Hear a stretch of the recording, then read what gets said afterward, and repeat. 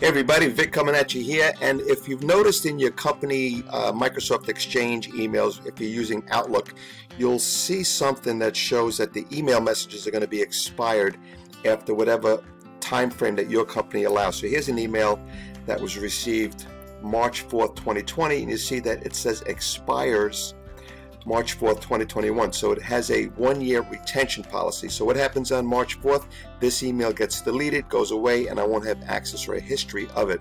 So this is a quick tutorial on how to go ahead and download your emails to your laptop so that this way you have access to it on an ongoing basis. Okay, so what we're going to do is we're going to jump on over to File, click on File, and we're going to go over to Open and Export, and we're going to say Import Export.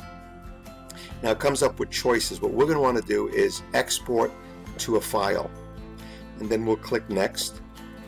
And then the next thing is we don't want to go into you might want to do a comma separated files and then later on also do a PST, but typically I want to be able to access these emails from my Outlook, and I'm going to show you how to do that. So we're going to go Outlook data file, which is the .pst, go Next, and what we want to do is we want to do all of them. So I'm going to click at the topmost and include subfolders. You want to make sure. Now if you want to go ahead and filter, this tutorial is not about that, but if you wanted to, let's say, filter only that contains the following words, or only has this particular subject, or only from a particular person, you can do that. But for this tutorial, we're just going to get all of them so that we have access to our emails even after they're expired from the company service. So we're just going to make sure that subfolders is clicked. We're going to make sure that we went to the very top above the inbox,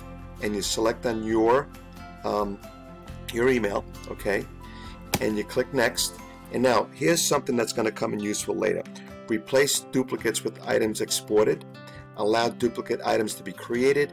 Do not export duplicate items. Now if you're going to be doing this on an ongoing basis, you would click this, you would do your entire mailbox again, and you wouldn't have to worry about redoing the duplicates. It will only export non-duplicate items, and this will be a way for you to go ahead and maintain your mailbox. Right now, since we're doing this for the first time, you could click any one. I'll just pick the first one, and we'll go to Finish. And now it's going to want to go ahead and see if I want to go ahead and password protect my .pst file. I don't wish to do that at this point. I'm going to click OK. And depending on how many emails you've got to download will depend on how long this here runs. So if you see it's exporting deleted items, it's going to do your entire mailbox because I chose the very top. So I'll go ahead and speed this up as I go through all the folders.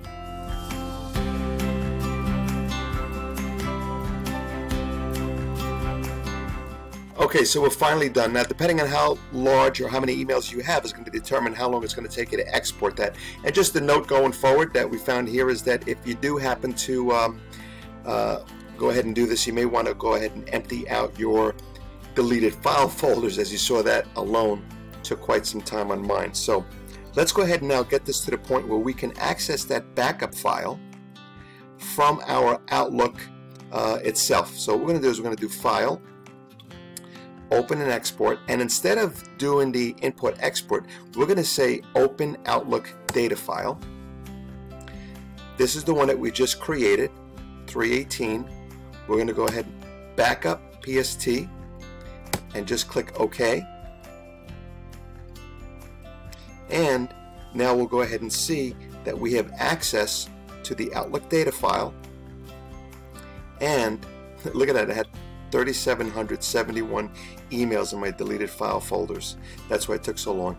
And now I have access to all of my emails that I had previously, but it's backed up to my computer. So as a result of the company policy, whether it's 6 months, a year, or whatever it happens to be, I'll have access to this for as long as I keep that file. So with that, I hope that helps, and I look forward to seeing you on the next one.